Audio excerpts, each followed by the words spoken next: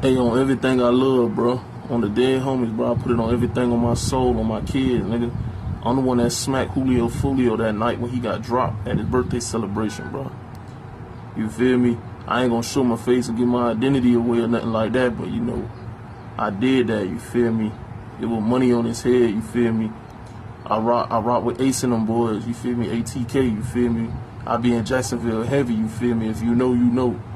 But yeah, you feel me? I did that, you feel me? I handled that, cause, you know, Ace had that money on his head, you know, Ace had them put that 10K up. Told me to slide, told me to smack fool, cause you know he got tired of that nigga running his mouth playing all the time, you feel me?